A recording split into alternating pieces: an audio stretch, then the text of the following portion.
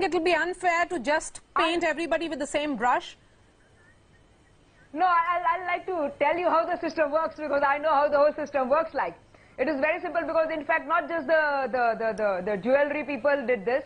Even other people in the other industries, like let's say in trade like sari, I know a lot of people into the sari trade, and they did also something similar. It is very simple that you sell your stock at an X plus rate, saying that now we are ready to take your 500 or 1000. Yeah. Sorry?